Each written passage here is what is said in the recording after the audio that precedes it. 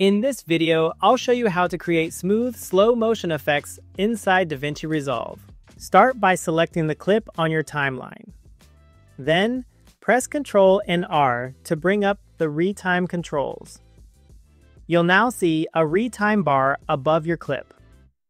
Move the playhead to the point where you want the slow motion to begin.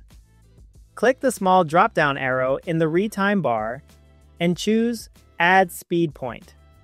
Next, move the playhead to where you want the slow motion to end. Open the drop-down again and add another speed point. With those 2 points set, click the drop-down between them and choose the playback speed you want. For example, 50% for half speed. By default, this will stretch the timing of that section. To make it look smooth, go to the top menu and open the inspector. Scroll down to Retime and Scaling. Under Retime Process, change the setting to Optical Flow. This tells Resolve to generate new frames between the originals, creating much cleaner motion. If you'd like even better results, open the Motion Estimation dropdown right below Optical Flow.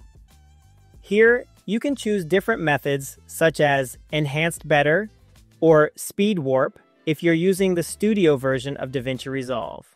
Speed Warp is the most advanced option, but it does require more processing power.